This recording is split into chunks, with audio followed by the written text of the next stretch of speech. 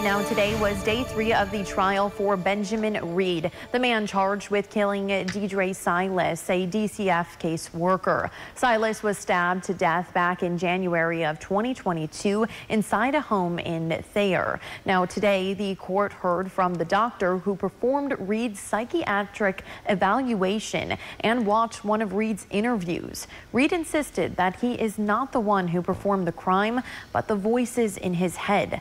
Dr. Terry Killian said Reed is deemed sane and that the host is usually responsible for the crimes that are committed.